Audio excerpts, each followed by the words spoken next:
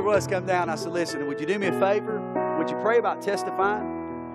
He said, what are you going to do? I said, listen, well, we don't want to know that you went up there to SL2 and all that. Just, I want you to share what God's doing. See, God's been using Russ, and he's been sharing the Word of God. He's been sharing the Bible. He's been helping the church and the pastor up there. And there's more than Russ, and forgive me for saying this, there's more than Russ than just a pity story. There's more to Russ than just recovery. Y'all help me now? There's more to Russ than just the little thing. There's more to Russ than just a haircut. Amen? And not just, well, how's he doing? No, there's a lot more to Russ. And I said, you ain't even got to talk about nothing. Just make sure you introduce your wife. You see your mama slid into the back there, so you better recognize both of those ladies. But I said, I want you to share just what's on your heart. And I said, take about 10 minutes. And listen, I appreciate it. So proud of you. Amen. And what a good time in our first service, being back in the door, for him just to be able to share something on his heart real brief tonight. So you mind the Lord. So I'm going to pray and let him do that. And then when he's done, if y'all will, y'all sing a special. We'll dive right into the Word of God. All right, let's join together. Father, I love you. Change has always been my home. It's always nice to come back and I see these smiling faces and people that's believed in me and prayed for me. Back last July, I decided to go to S2L. And the second day I was there, I was at church, and the Lord got a hold of me, and I gave my life to him and meant it. And just been walking in obedience since then. When Pastor Jason asked me to come up, the first scripture that came to me was John 8:36. It said, if the Son therefore shall make you free, ye shall be free indeed. And there's freedom in Christ. It says where the Christ is, there's liberty. And when I started walking with God, he started opening up doors for me. I went up there just to go for 42 days. I'll just go get away for a little while. And God pressed on my heart to stay another 42 days.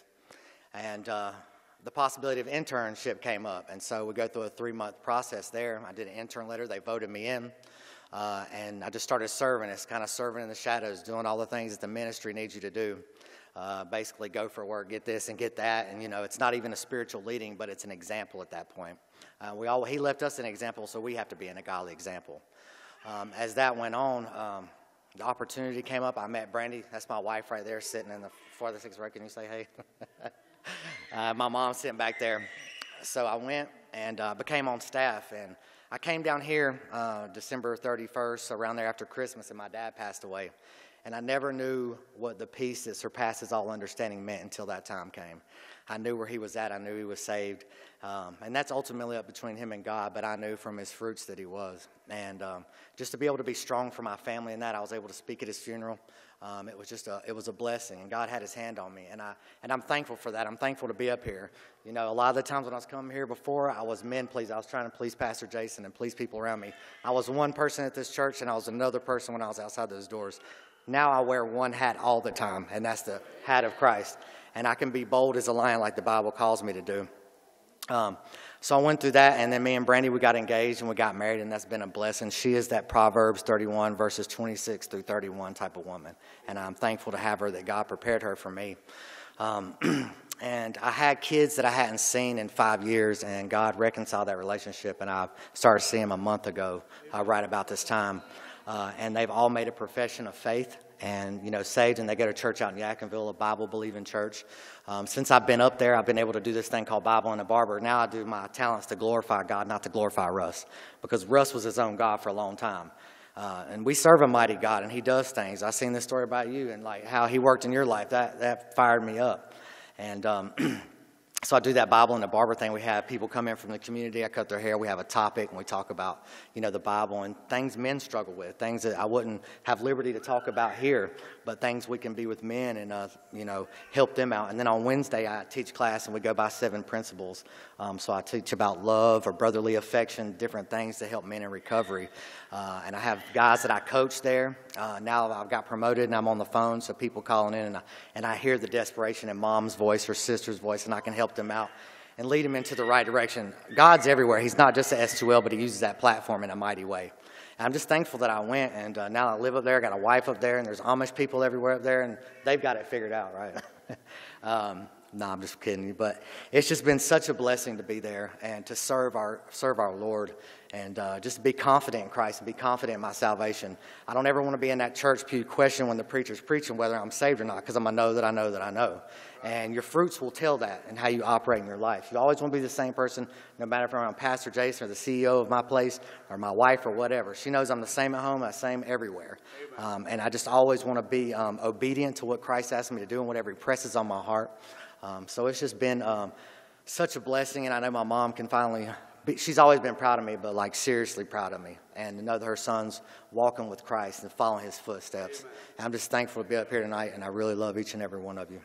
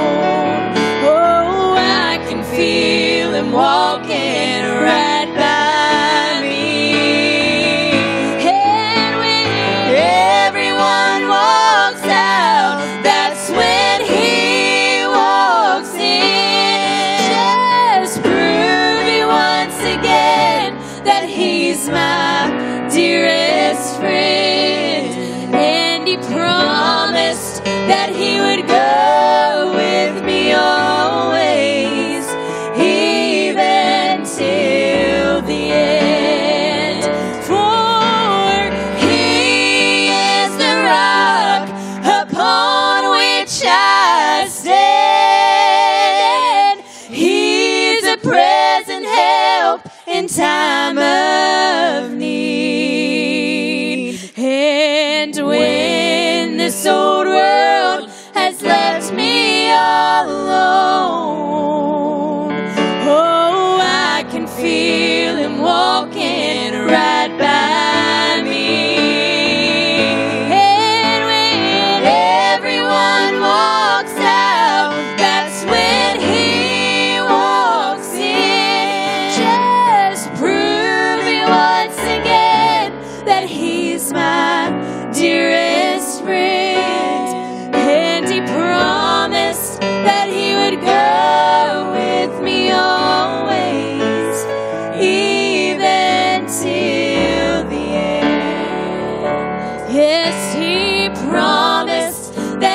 would go with me always, even till the end. Praise the Lord. He is faithful. Amen. I thank God for that. Thank God for that good song, the good reminder to be able to know that He's never going to change, and I do thank the Lord for that. Open your Bible up tonight, if you will, to a number of places. Really, we're going to end up landing in Matthew 27. That's where we're going to spend a majority of our time. But of course, I'm going to read a verse to you out of 2 Chronicles chapter number 7. And we're going to go back there, and then we're going to go over to John chapter number 15. And then we're going to dive into Matthew chapter number 27. So that's where we're going to end tonight. I want to go back for just a moment, if I could, and just continue to allow the Holy Ghost to be able to plow this in our hearts, to be able to speak to us and teach us. I want to thank the Lord for His faithfulness, and I want to thank Him for just the way God continues to teach during this time. And as we have looked into the Scripture in 2 Chronicles chapter number 7, how the Lord has taught me so much to be able to understand that in a difficult time. I tell you, I'm going to be quite frank with you. Over the last 8 weeks or so, I have seen God do some things, and not just sinners' hearts, and begin to change them and they get saved. But I've seen the Lord do some things in some that's been saved. I mean, I praise the Lord for that. And one of those has been my heart. And I praise God that He's just continuing to be able to work on us, and will continue to work on us. But I want to just read these verses with you. And if you'll stay with me tonight, I want to be able to tie a lot of this stuff together. And Lord willing, we'll just keep following the Lord. Amen. But the Bible says in 2 Chronicles chapter number 7, and I want to read 2 verses. Of course, these are the verses that we have read multiple times. The Bible says this: if I shut up heaven and there be no rain, or if I command the locusts to devour the land, or if I send pestilence among my people. There we are, right there. My people. So, Brother Jason, I sure do get tired of hearing these verses. Why? Why? I was talking to my daddy the other day. You ever talk to my dad on the phone? He ain't a preacher, but he sure preaches well, if you know what I'm saying. He tells me the same thing all the time. I hung up the phone. I said, there's going to be a day where I'll miss hearing that voice. And my dad can tell me the same thing all the time. What I've learned over 8 weeks is the Lord has allowed me to sit down in Scripture and the Holy Ghost, my Heavenly Father. I haven't got tired of that same word that He's been speaking to me. And He says to my people, He goes further and He says, He ties them together. If my people which are called by my name shall humble themselves. Boy, I tell you, I've seen a lot of things, but I'm going to tell you, there's a lot of times before this time, I've seen that the people of this world can be arrogant, and I've seen that God's people can be arrogant, but I have seen some arrogant Christians over these last 6 weeks and 8 weeks too. And we want to know what God's doing. Well, I tell you, He makes it plain. If my people, which are called by my name, shall humble themselves. I mean, listen, what must God do for us to realize we ain't got all the answers? No matter how much you know, no matter how much Bible we quote, no matter how long we've been saved, we don't have all the answers. And God wants us to not just teach and quote and preach it, but He wants us to be able to live every single day, to trust in the Lord with all thy heart, lean not to thy own understanding, in all thy ways, in all thy ways, in all thy ways, in all thy ways. Acknowledge Him in the way you teach, the way you preach, the way your attitude, the way you speak, everything. The way you organize, the way you return, the way you live, the way you leave, the way you respond in everything. God wants us to lean upon Him. Let us humble ourselves. Boy, I tell you, God has taught us some things. Humble themselves and pray. Seek my face. Boy, if there's anything we as God's children need to do, not because it's a formality, not because it's just transition, not just because it's something that we do when we come to church. May we understand that if there's anything that we need more in our life in this day and hour, It is the opportunity and the privilege to pray the way that we should. And how do you get there? By being humble. When you and I are humble, we will pray the way we ought to pray. But people don't pray the way they ought to pray until they get humble. And here's the thing. You could talk to God and get on your knees and you could talk a lot, but I ain't talking about praying like that. I'm talking about getting down and talking to God, but being quiet and letting God talk to you. Listening to the Lord about what He's saying to do with your family and with your family's friends and with your children and your wife and your husband. What to do with your church and your ministries. I mean, listening to God and praying. See, until we lose the arrogance, we never pray the way we should. Yeah, you could talk and you could talk for an hour to God. But I'm talking about praying. Praying. Humble themselves and pray. Then he comes down to that part and he says, and seek my face and turn from their wicked ways. See, God gave us the procedure. 8 weeks we've been trying to figure it out. Everybody's trying to figure it out. And by the way, it's just been 8 weeks that we've actually tried to start figuring it out. See, before that, we just came to church. Before that, we just lived for Jesus. We sang in the choir. Not all of you. I mean, I'm just going to be honest with you, with me. I mean, there's a lot of things we can do because we do it, and sometimes we do it well. God's not interested in how talented we are and how many times we darken the door. He's not interested in how much we might know and how many times we can build a church. He's not interested in that. He's interested in how many times that we understand that we've been saved by the blood of the Lord Jesus Christ. We were bought not with our own blood, but with the blood of the Lord Jesus Christ, the precious blood of the Lord Jesus Christ. And by that, we must submit every single day and be humble. Humble not because I'm scared and I'm afraid, but humble. That the King of Kings and the Lord of Lords, you understand that? The president might not have called you over the past 8 weeks, and your friends might not have called you over the past 8 weeks, and your boss might not have called you over the past 8 weeks, and your preacher maybe not even called you over the past 8 weeks. But I can promise you that every single day the Holy Ghost has been knocking on your heart. That ought to humble us. That the King of Kings and the Lord of Lords, He wants to talk to us. And here we're humbled that somebody like me, that God would want something to do with somebody like me. He goes on through this text and he begins to talk about the repentance. We went over to Luke chapter number 15 and we began to look in this text about what true repentance looked like. We began to look at how, when you study it out, where the Bible says that there was a certain man that had 2 sons. We see the connection. We see the family. We see the way that there is a connection between the father and the sons. The same way that if my people,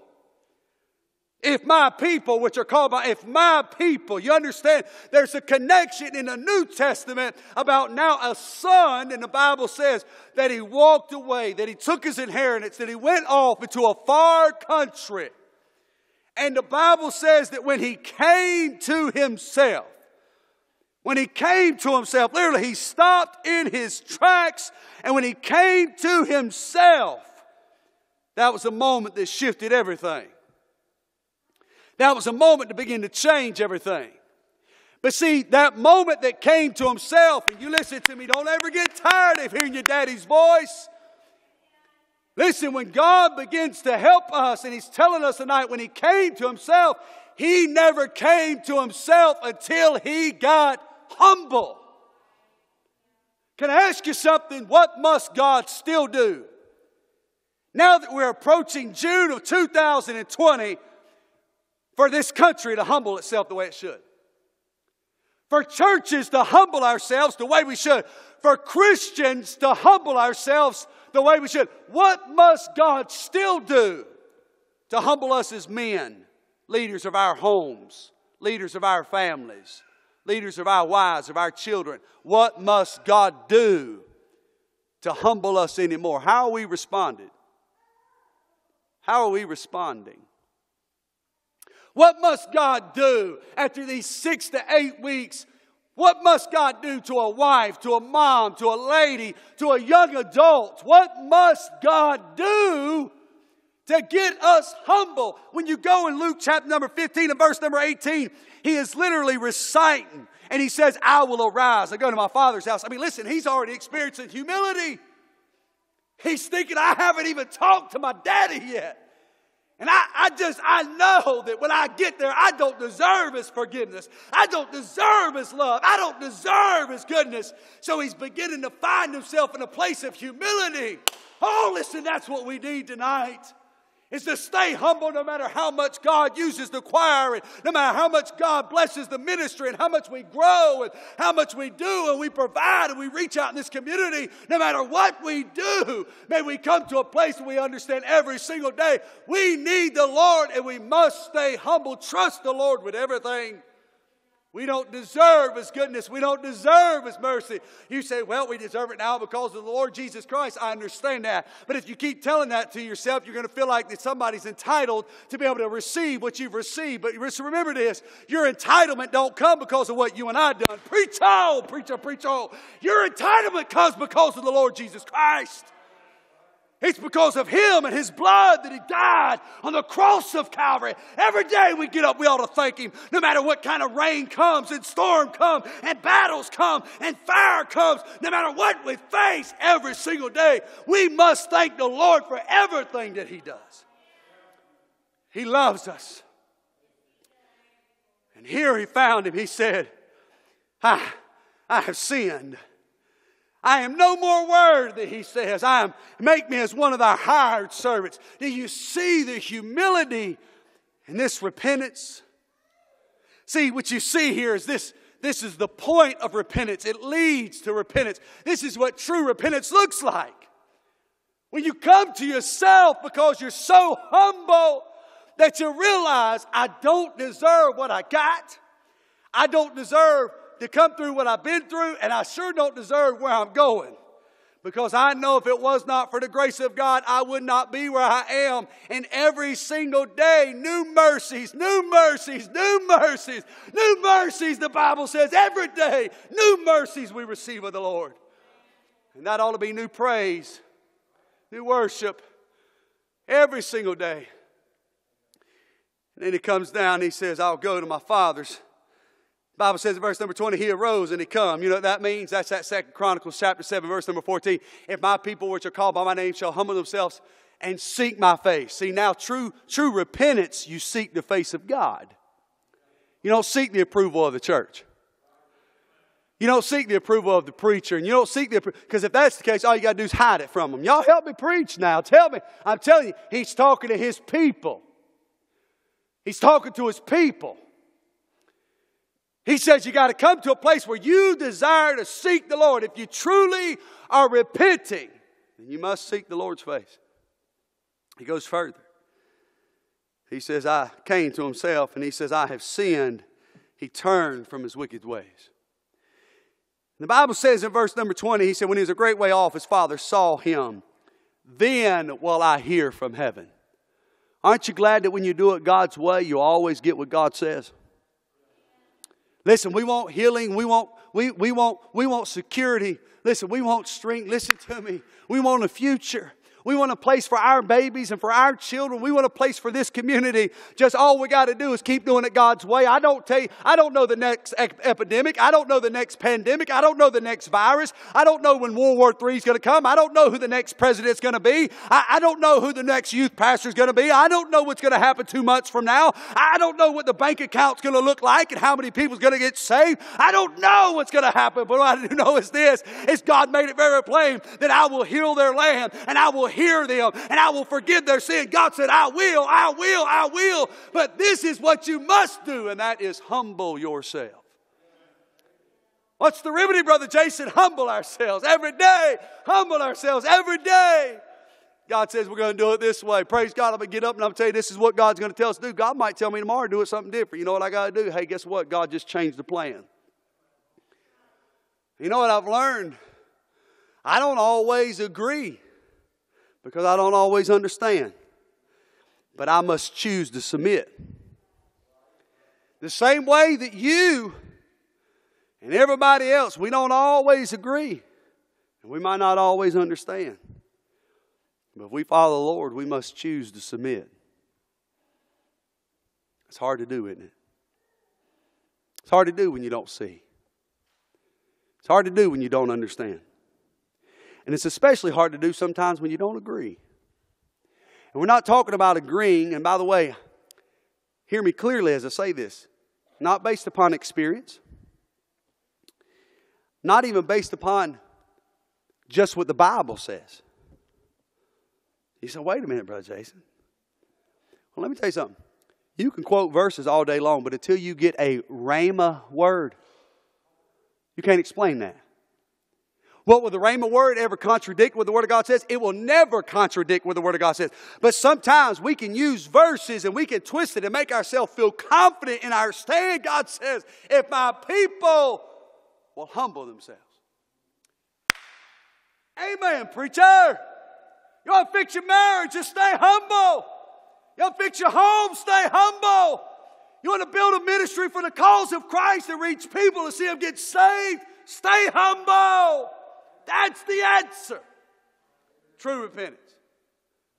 The Bible says that he comes and his father sees him away off. He says, and then he answers. Say with me. The Bible says, notice this, verse 22, bringing the best robe, the ring, the shoes, I will forgive. How many of you are thankful for forgiveness tonight? Amen. I'm so thankful. I'm so thankful. But then he says this. He says, kill the fatted calf. In other words, there's going to be a party. So God just simply says, I'm going to heal their land. Everything's going to be all right. We're going to move on. That is a sign of true repentance. But there's a point of true repentance. And what is it? Notice, when he came to himself. Amen? I want to ask you this question. I'm going to move on tonight. Get to what I feel like the Lord wants me to get to. When's the last time you had a came to yourself moment? When's the last time you had that turning point in your life and the Lord took the reins? And I'm not talking about nothing awful. I'm not talking about nothing that's terrible. Are you hearing what I'm saying? I'm not talking about you're filthy, you're wretched, you're rotten. I'm not wanting you to leave disgusted and mad at yourself and mad at your spouse. That is not what I'm saying. I'm talking about, listen, one of the greatest things that you and I as a child of God get to experience is not just salvation, but that the King of Kings is standing in our place and we can experience forgiveness. Do you understand how important that is tonight? Do you understand how much we must rejoice tonight? And what's amazing is God can forgive us, but we can't even forgive each other. Over the last 8 weeks, I've had the privilege of calling and talking to a lot of people, writing cards. I've learned a lot about different things that I didn't intentionally say or do, but things that might have happened or actually felt. Just little things. There's been conversation and there sure has been a lot of decisions and there's been a lot of different opinions. But you know what I've learned? Simple I'm sorry's don't even work for people anymore. I'm not saying that negative. And what amazes me is God forgives us every day. Are you hearing me? Do you understand that if it was not for Christ, God could send us to hell right then and there? I mean, I'm talking about right there. How can we not forgive when God, for Christ's sake, has forgiven us? How can we walk away with so much resentment and hatred in our hearts? We ought to repent. Turn over to Matthew 27. So if that's what true forgiveness looks like, or true repentance looks like, I want you to look at what false repentance looks like. False repentance. I want you to notice with me, start reading in verse number 1. The Bible says this. When the morning was come, all the chief priests and elders of the people took counsel against Jesus to put him to death. And when they had bound him, they led him away and delivered him The Bible says in verse number 3, notice this, then Judas, which had betrayed him, when he saw that he was condemned, repented himself, and brought again the 30 pieces of silver to the chief priests and elders, saying, I have sinned in that I have betrayed the innocent blood. And they said, what is it to us? See thou to that. And he cast down the pieces of silver in the temple and departed, and listen to this, and went and hanged himself. Notice in verse number 3, if you will, the Bible says literally, notice this, that he repented himself. If Luke chapter number 15 is a clear illustration and example of true repentance, then Matthew 27 is an example of false repentance. See, just because you say that you're sorry don't mean that you're really repenting. Are y'all with me? I wrote these things down. Stay with me if you will. The first thing I'd say to you is false repentance. It has no follow through. If you're taking notes, you can write it down. I got a lot of subpoints. But false repentance, it has no follow through. What do you mean by that? Well, let's go back to what true repentance looks like. True repentance is the prodigal son that comes and he says, I will arise and go to my father's house. Well, here's what happens. It's that emotional stir. It's that thought process that says, I will arise and go, but you never turn back to go back home. See, false repentance has all of these different motives and it has these different thoughts and it has a lot of different speech, but there's never a follow through. There's never a follow through. You never move on. You never do anything. And the Bible says, notice this, when you don't follow through, when it is not true repentance, when there is still bitterness and anger and there's still resentment in your heart or somebody else's heart and there's a problem, what does it lead to? Verse number 3, he hanged himself. Physical or spiritual suicide. How many great men and women do we know tonight that God has limited them right now because they still have some kind of resentment in their hearts and they've almost literally committed spiritual suicide? Think about it. What's humbling is, could it not be you and me? Y'all help me tonight. You understand God's taking us somewhere. Listen, God's doing something in our church. God's speaking to His people, folks. God's speaking to me. God's speaking to you. True repentance is somebody that follows through. False repentance is somebody that does it. They stop and they say, I will arise. I will go. I will not do that anymore. I will not date that person anymore. I will not fall to that temptation anymore. I will not do this anymore. But yet, though they say it, they never do it. And then the tragedy comes. You have a verse number 3. Somebody hangs himself. And you know what happens? The people around them are affected because they really want what's best for them.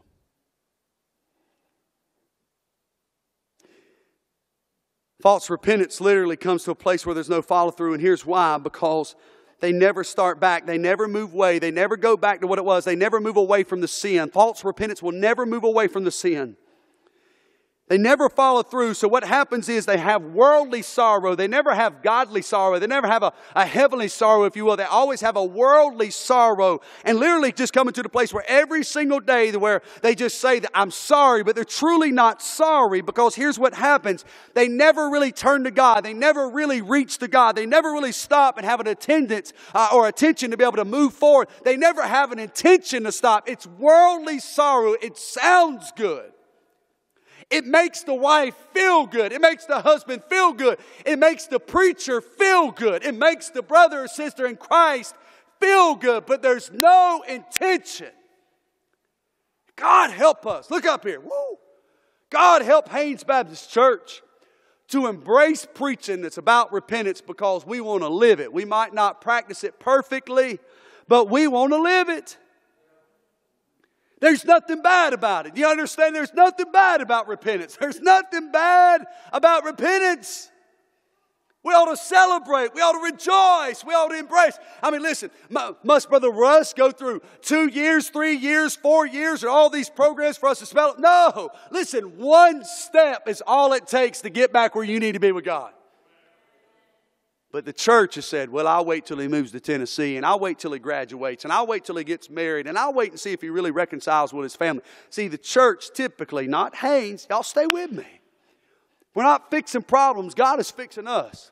Help me now. Help me. God is fixing us. God is speaking to us. So many people want to be proven. No, repentance don't teach that. When they let go, listen, when God lets go, He lets go. When you repent and you turn and you reach for God and you stop, I'm telling you, true repentance will get you where you need to be with God, even though sometimes the church and everybody else don't understand it.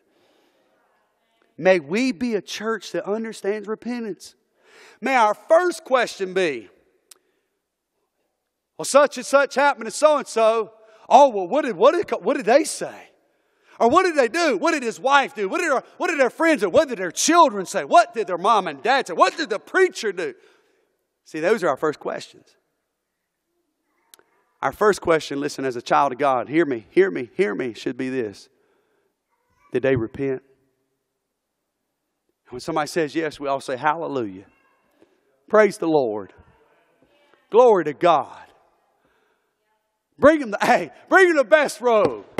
Put a ring on their finger. Put shoes on their feet. Praise God. Kill the fatted calf. Let's rejoice. That teenager came back home. That sinner came back. Listen, thank God they're doing well. They reconciled that marriage. Everything's great. Let us rejoice. But yet we don't do that. Worldly sorrow. What does worldly sorrow do? Well, the Bible says he hung himself. So you know what that says? I wrote this down. This is a subpoint. Worldly sorrow produces repentance that results in resentment and not cleansing. Worldly sorrow, when you're sorry like the world is, it produces a repentance that what happens is there's resentment. There's this underlining thing that's never really resolved. Y'all help me preach. We preach this every Sunday. Huh? There's a lot of division right now. Not amongst the world, not amongst just God's people. Hey, but listen, and I know this is live stream. You be careful because even the devil would love to split up Haynes Baptist Church. And I'm telling you, friend, I see it from every angle. I see it from good people, good preachers, good laymen, good people that love the Lord and teach the Word of God, and people that sing in the choir. I'm seeing it from every angle. And the devil wants to divide. He wants to divide. And see, true repentance, when we get to that place and we're really humble, everything is fine. But when it's not what it needs to be, there's a resentment. What happens just letting God do it God's way? Brother Shannon can do me wrong, or Miss Ashley can do me wrong, or Miss Cheryl can do me wrong, Brother Sam can do me wrong. Listen. The Lord has to take care of a lot. That's not for me to fix. Vengeance is mine, saith the Lord. Render not evil for evil. That's what the Bible says. We're to be in this thing for the glory of God, lifting up the Lord Jesus Christ, praising His name. Hallelujah. Amen. Rejoice. Kill the fatted calf. Amen. Yeah, but did you know what brother, quit asking questions that don't matter. Did they repent? Quit being the oldest brother. Woo! Amen. He comes back in and says, wait a minute. I've been sitting here. I've been working. Luke chapter number 15. I've been laboring. I didn't go off in the far country. God help us not to be the elder brother. Just say, praise God, he repented. Hallelujah, he repented. Let's just keep moving forward. Amen. But we're so worried about what happens and what's done and what's not done. Brother Boyd Poplin used to say it this way. They get saved, they'll want to come to Sunday school. Well, I'll make that go further. I wasn't throwing those stones. Everybody's all right. Y'all take a breath. Take a breath. It's okay. Breathe. It's fine. Everybody all right? I'll say this. If they truly repent, you ain't got to seek it out. You'll see in the fruit of their life. Like Brother Russ said a while ago. Amen. Hey, listen, man, he's trying. He's trying. You know what I'm saying? I get knocked down. I'm sure it's not perfect. He's probably been accused of things that he really done. He's probably had stuff thrown in his face over the past couple years that's really been true. But the truth be told, listen, when you come to that place and you're humble, you're just like, look, you know what? It's fine. I'm just going to keep on moving for God. It's glory to God. Hallelujah. Amen. You might be right, but I just got to keep doing what God wants me to do. Let us be a church. You hear me? Let us be a youth ministry. Let's be a singles ministry. Let's be a young adult ministry. Let's be a couples ministry. Let's be a choir. Let us be a church. Let's be a deacon board. Let us be financial folk. Let us be Sunday school teachers. Let us be God's people that celebrate and rejoice when people repent. Just say, praise God. Praise the Lord. Y'all stay with me. I need to hurry. Y'all keep your pen handy, okay? Worldly sorrow produces regret, not relief. These are just subpoints.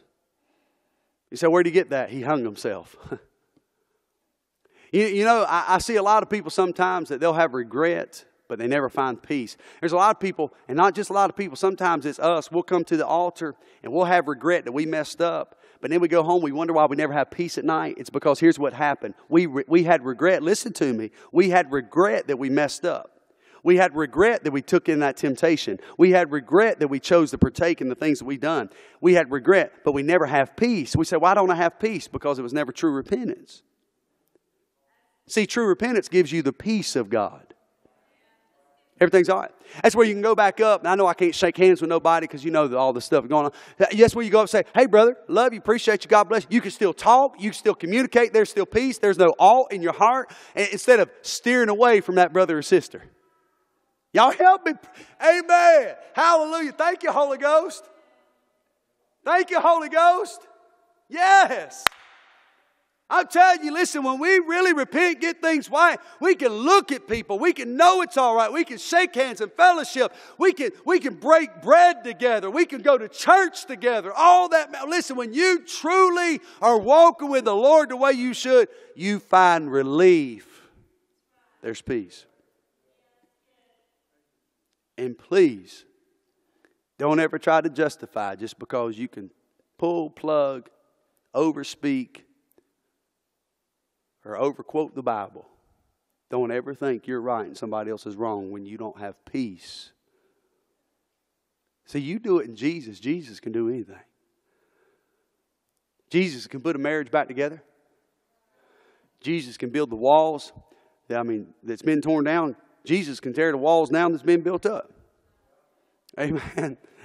He said, which way we need to go with it? He'll take care of it all. Amen. He can restore joy. There's no regret. Stay with me. Worldly sorrow has anger, and not brokenness. Worldly sorrow has anger and not brokenness. If Judas would have been broken, he would have never hung himself. He was angry. He was angry that he was wrong. And he even said this was innocent blood. Sometimes the hard part's not forgiving others. Look up here. Sometimes the hard part's forgiving yourself. It's hard for us to do. But there's power, listen to me, in the name of the Lord Jesus Christ. There's power in the name of Jesus. Right? Amen. Y'all wanted me to sing that song. I just can't sing it. But there's power. Amen. True repentance has a desire to walk with God and not just end it all. True repentance. True repentance will have you sin no more and not commit suicide. John chapter number 8, woman caught in adultery. What did Jesus do? He said, the first of you without sin, you cast the first stone. But he looked at her, he said, go and sin no more. Listen, she didn't try to kill herself. She just went on and didn't sin no more. He didn't condone her sin, but he also didn't condemn the sinner. Amen. True repentance. She said, I'm sorry. Go ahead, it's all right. Just don't do it no more. Oh my, can you believe Jesus just did that? The Son of God? Yes, it's called grace. It's called grace. It's called grace. Amen. Let me give him a second point, and then I'll close.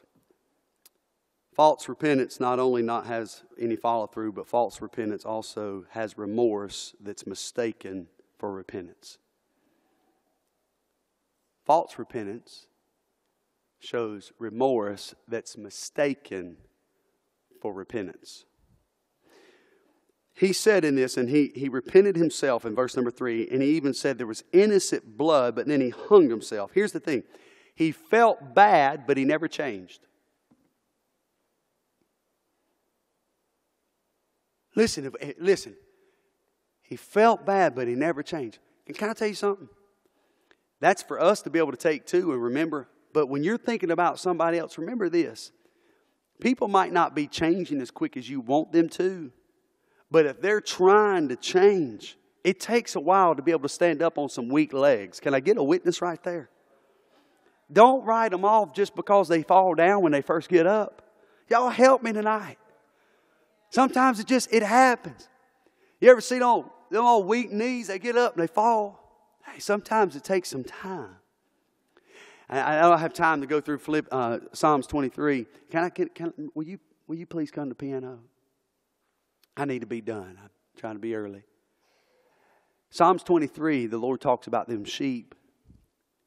I've heard Scotty say this. I've talked about it, read books about it. Them sheep where they fall over, they have so much that's on them. They've never been trimmed, never been sheared, I guess is what it is. They say that when those shepherds get those sheep, they have to rub their legs to get the feeling back in them. Because when they get up, they can't stand on their own. So the shepherd has to literally help and rub their legs. You know what we need in Haynes Baptist Church? Not choir people. Not new preachers. We don't need positions. We need some people, and please don't take this being silly. We need some people that are able to rub some legs to help some people stand. Amen. Say it's all right. And hey, can I tell you something? Last time I checked, when you get down this low, you might get dirty. You got to be willing to get dirty if you're going to be that kind of person. You got to be willing to get low. Y'all with me? Everybody's not going to be where we think they need to be. You got to be willing to get low and say it's all right. Well, stay right here until you start feeling those legs again. You start walking again. There'll be some mamas get happy, some daddies get happy. Y'all help me now. I'm done. I'm finished. I got 3 questions. Number 1, have you repented? I'm not just talking about being saved. Have you repented? Number 2, do you repent the way you should? And number 3, I'm done. Tonight, listen to me. Will you repent? Hey, listen, God's taught me a lot. I tell you, God's been so good. I know there's a lot of stuff that has been crazy over 8 weeks, but can I tell you something? I needed these 8 weeks. I did. I really did.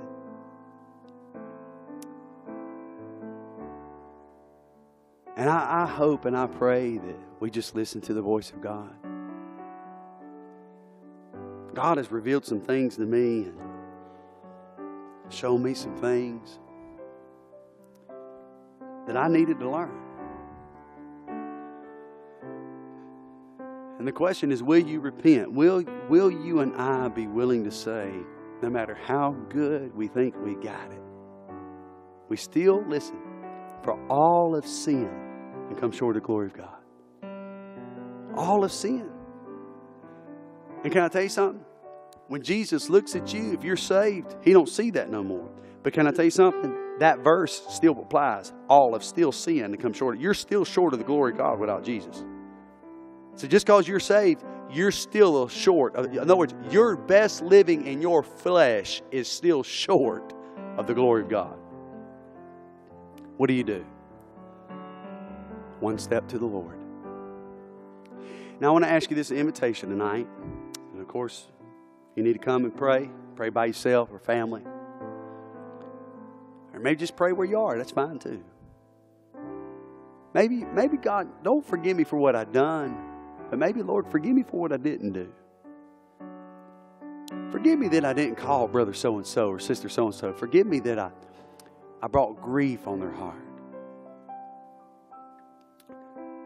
Listen, some of you got Sunday school teachers and ministry leaders. It's been over you. And you don't realize that you, not intentionally, you might have brought grief in their life. Or the Bible says that you ought not to do that. Obey those that have rule over you. They've been wanting you to come to church, and they've been wanting to be able to help you, and they've been wanting to encourage you. They've been investing in you. And maybe you've just been steering away from them. Listen, you ought to just be able to say, God, will you forgive me of not the things that I did do, but the things that I didn't do.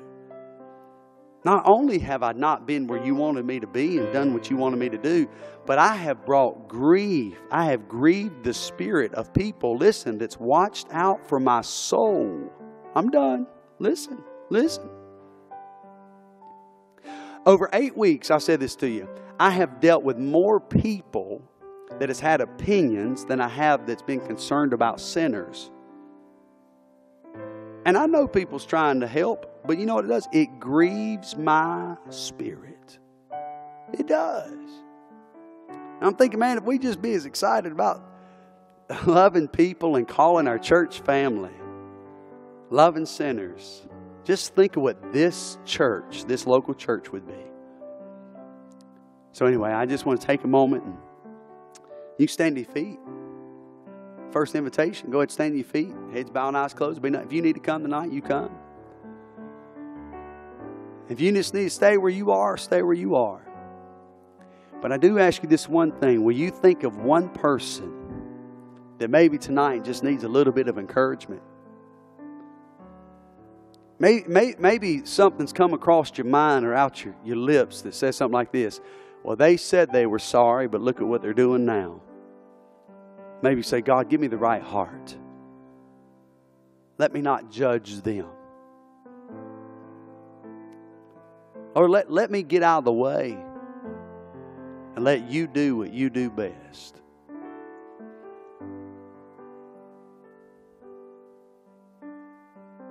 Just mind the Lord just for a moment. Just pray. And church, I'm telling you, we do it God's way.